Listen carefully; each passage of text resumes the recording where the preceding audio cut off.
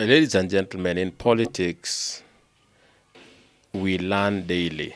There are lessons that we learn based on what we see happening in the lives of other politicians or in our own lives, especially when we engage in politics. And these lessons are things that we need to use to ensure that we don't do the same mistakes that others did. My belief is that the Honorable Rigathi Gachagua, having been in politics for very long, considering he was Uhuru Kenyatta's PA, and Uhuru Kenyatta was running as a presidential candidate. He also served as an MP for Madeira, and also was with William Ruto during the campaigns. My belief was that he used these particular moments and occasions to learn specific political lessons that he would have used now that he was the deputy president. However, I think he did not do that. And so in this particular video, I share the three fatal mistakes, the three unforgivable mistakes Rigathi made that has cost him not just the deputy president, but is likely to cost him his political career permanently. If that is a subject you are interested in, please stay tuned. And if you are watching for the first time, take a moment, subscribe to this channel. If you are also watching and you are yet to subscribe, I urge you to consider subscribing so that you are notified whenever we produce new videos. Otherwise, let us jump into the subject of the day. Like I said, we are supposed to learn based on experiences of others and our own experiences. But whenever we fail to learn, we end up making fatal mistakes. And I call them fatal mistakes in that we can't recover from them, or mistakes that you would call unforgivable in politics. The three mistakes Rigathi Gachagua made, in my opinion, number one would be he overestimated his value and power. You see, there is nothing wrong with feeling that you are powerful and feeling that you are valuable. It's all about self-esteem. So you are not supposed to look down upon yourself or beat yourself into something. However, you need to be very realistic. You need to know what exactly are you in a position to do. What powers do you wield? For instance, Rigathi Gachagua believed somehow that by virtue of being elected on the same ticket as William Ruto, that made him equal to William Ruto. So he overestimated his power. He believed that he was as powerful, if not more, than William Ruto. And you see, when you find yourself in such situations, then you will not act, you will not lead your life carefully. You will be very blunt, you will be very brutal. After all, you are maybe the most powerful person in the country, politically speaking. And so you saw from the speeches Rigathi used to give, how he would warn people, how he would even say, I will be firing 100 chiefs by the end of this year, so and so will not come to State House, these particular people you will have to reconsider. He was speaking as if he was the co-president, or actually the real president. And you've heard even in public when he gives his sentiments, Rigathi doesn't speak as if he believes that Ruto is superior to him. He is persuaded he's even more powerful, more a better leader, more vast, more liked by the people, and other things. And so he overestimated his power, when the reality is he was still struggling to even wrestle Mount Kenya from the likes of Ndindi Nyoro. You saw Rigathi Gachagua abandoning the national calling of a deputy president to go and fight to be a regional kingpin. That is not a powerful person. If you are still fighting to have your people behind you, that you have to go and now create fake stories and paint yourself as a victim and incite the community against the president for you to have some semblance of influence, you are not that powerful. That is not what power is. So in my opinion, the Honorable Rigathi Gachagua overestimated his own value and power. He thought he was more powerful than he actually was. That is one mistake that is not forgivable, because it led him to make series of other mistakes. It made him to look down upon his opponents.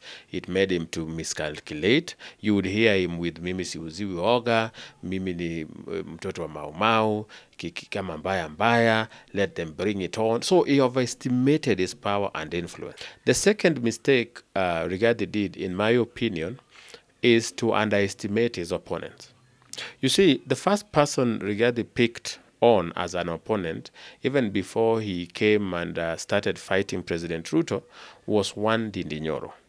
Ndindi Nyoro is not a very abrasive politician. He is popular, is known, but because of what he's doing using the CDF money. So people like Ndindi Nyoro based on his ability to actually manage CDF well. He's not abrasive. He's not the type that is going to fight and make a lot of noise. But his principle, he speaks his mind.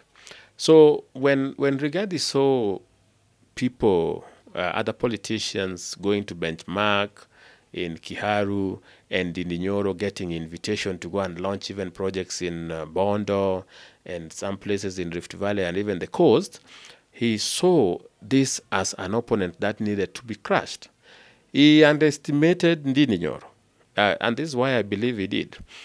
You see, his belief was he was going to fight Ndindi Nyoro with everything he got. What he didn't know is that this perhaps was a trap by Ndindi Nyoro for him.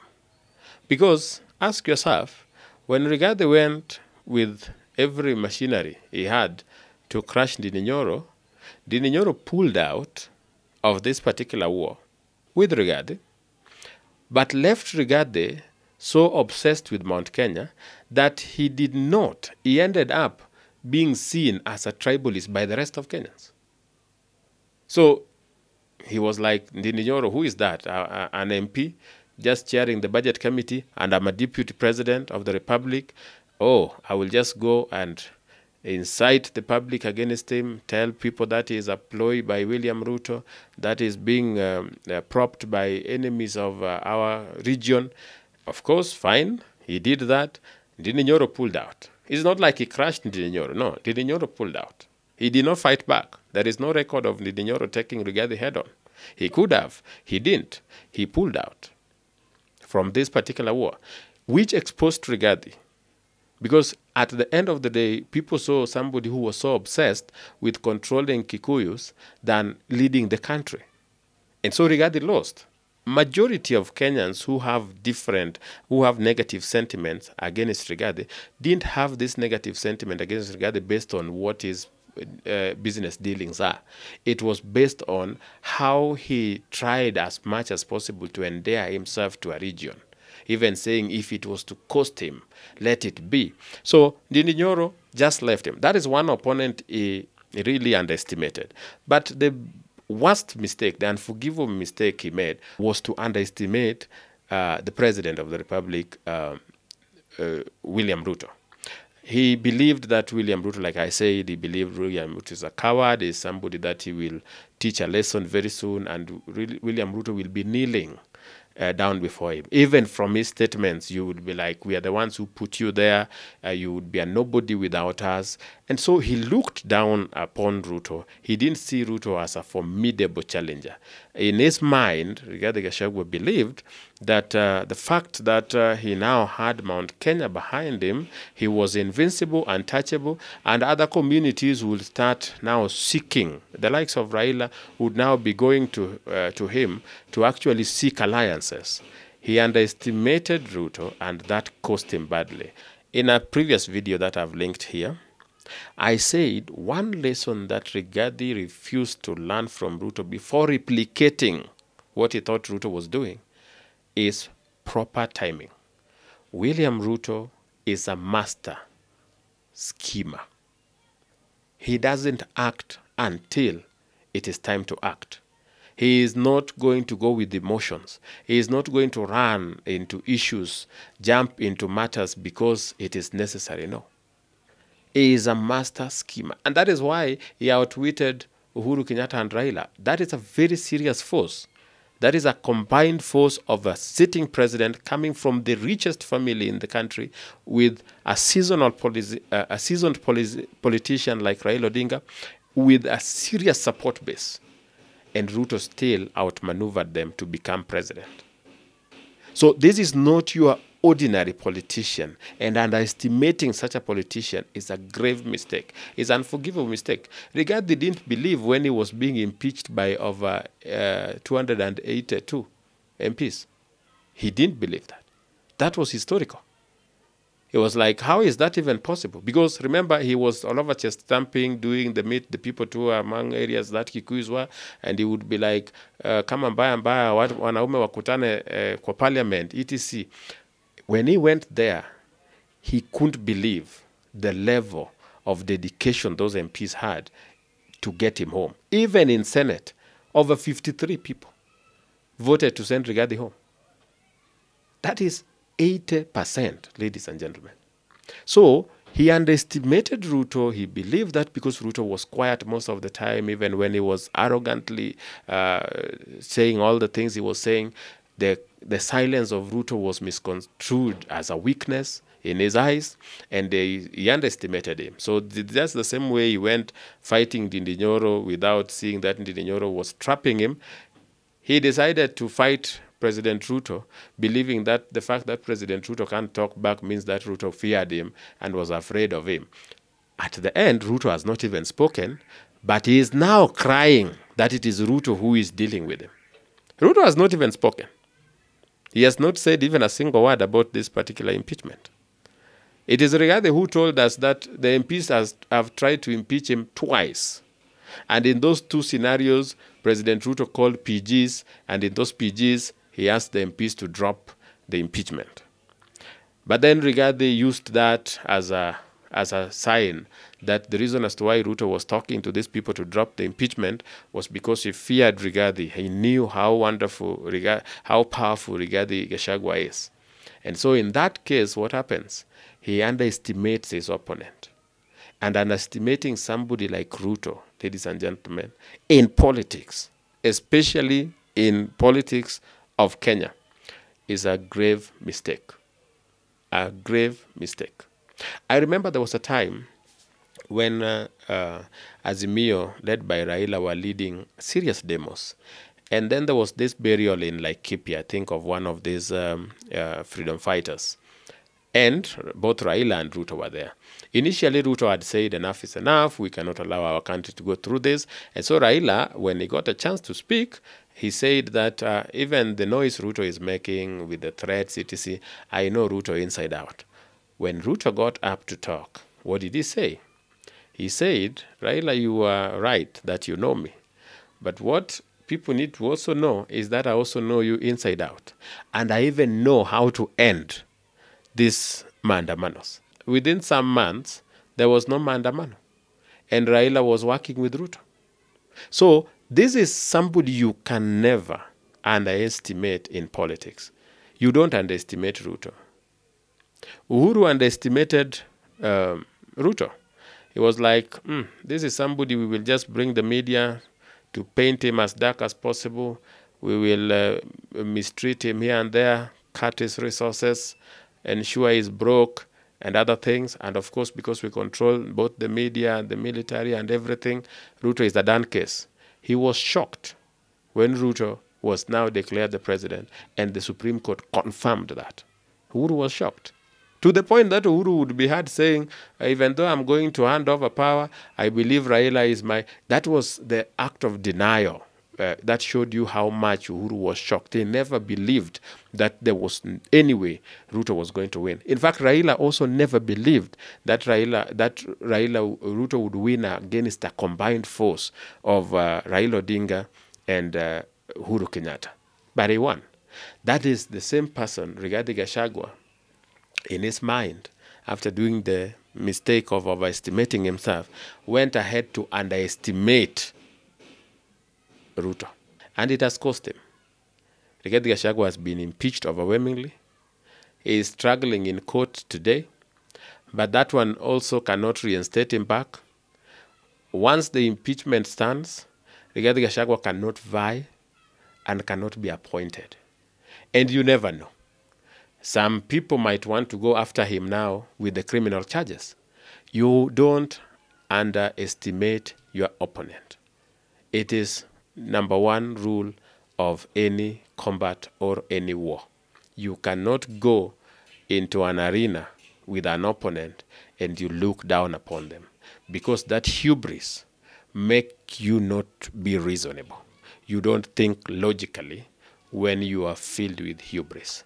And that is why you see Rigathi Gachagua was making one mistake over the other. Even when you thought that the gentleman was now supposed to shut up, he wouldn't. That is when he would call a press conference and he would do everything, because he was always underestimating his opponent. Even Senate, even Parliament, National Assembly, he looked at those as walkover. Even when he was handling the judiciary the other day, he was there with his lawyers, openly intimidating the judges, to the point that the judges say, don't intimidate us.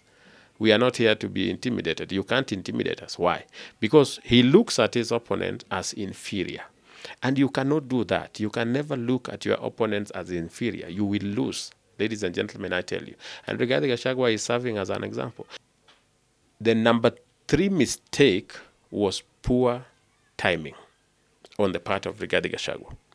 Let's say Rigathi believed that he deserves to be the future president of this country, against what they had agreed with President Ruto. Let's say Rigathi Gachagua believed that Mount Kenya should be treated better than any other region. Okay, he has his reasons. People can explain why they are doing what they are doing. Was 2 years in office the best time to do all this? Because if you wanted to bring Ruto down or to destroy Ruto, do you give him 3 years to re-strategize, or do you do this at the end, tail end? If you want to rebel with Ruto, if you want to destroy Ruto and make sure he's a one-term president the way Rigathi has been promising, if the goal here is to ensure that at the end of the day, Kikuyus worship you and you are their next candidate, is this when to attack? Do you attack when you don't have the MPs behind you? You don't. Do you attack when you are still looking for sympathy from your region, meaning you have not even become a national leader? Do you attack somebody like Ruto at that particular time? Do you go against MPs at that particular time? This is the mistake Uhuru Kenyatta made, and Rigathi just copied it, chapter by chapter, verse by verse. Uhuru Kenyatta wanted to destroy William Ruto. He didn't want Ruto to become president. So what does he do? He brings in Raila Odinga. Of course, he says that bringing in Raila Odinga has nothing to do with politics. Okay? But then the next thing that follows is he starts acting as if Ruto does not matter. So it's very obvious that he prefers Raila Odinga to William Ruto. As early as 2018, he was already obviously showing that he prefers Raila to Ruto. This gave Ruto a chance to reorganize himself. This gave Ruto a chance to move across the country and galvanize support. If Uhuru turned against Ruto in 2021 June, it would have been very difficult for Ruto to reorganize himself. Very difficult. So it was very difficult, because then Ruto would have now have to look for a political party, which Uhuru would have blocked everywhere. He would not get a party. And then Uhuru would have just announced that Jubilee as a party was endorsing Raila Odinga. So what do you do? At that time, you are disoriented. It is too late. It's very difficult for you. But because of hubris, because of underestimating who Ruto is, Uhuru decided to attack that early. And that is what Rigathi Gachagua was repeating here. I said chapter by chapter. He didn't even deviate a little bit. He attacked Ruto. Barely 1 year in office, he has already started fighting Ruto. So his timing was pathetic. And it's unforgivable because once you give somebody like Ruto a room to re-strategize, you can't win. And that is what he has given Ruto. Because now Ruto has 3 years to re-strategize. Ruto will go, and I can assure you, Ruto will try everything possible to get Mount Kenya votes. Forget the current emotional rants on social media, etc. When things cool, Ruto will go for Mount Kenya because what works for Ruto is he still has the MPs, and people always underestimate the significance of member of parliament. These people have support. They may not have the serious support you think of, but they have some support. They have grassroots people they can reach out to. An MP would have somebody strategically placed everywhere to tell them and give them information. And these are the people Ruto has. These are people who are willing to impeach one of their own to stand with Ruto. What makes you feel that they will not go out of their way to campaign for President Ruto in Mount Kenya? And there is very little Rigathi will do by then. What will he use to incite people again? He would be a nobody because people would be like, okay, fine, you are saying we should not, but who do you want us to vote for? So you will be asking them to vote for Kalonzo. Fine, some of them will, but a good number will also say we stand with Ruto. So once you give Ruto, once you attack early, once you attack at the wrong time, and you give Ruto a chance to go after you, I tell you, you are done. So these are the 3 mistakes that Rigathi made that has led him to where he is. Number 1, just as a recap, he overestimated his power and influence. Number 2, he underestimated his opponent or opponents. And number 3, he attacked at the wrong time. His attack, his timing was pathetic. He was not prepared now. He didn't have the clout you need to attack somebody of Ruto's magnitude, politically speaking. Ladies and gentlemen, that is what I wanted to point out. Let me know what your view on this subject is. If you think Rigathi did very well and is progressing okay, let me know in the comments below. If you agree with me that the gentleman made 3 unforgivable mistakes, also let me know in the comments below. I ask you that if you have not subscribed, consider subscribing to the channel so that whenever we produce these videos, you are getting notified. Otherwise, allow me to take this moment to thank you for watching this video, and let us meet in the next one.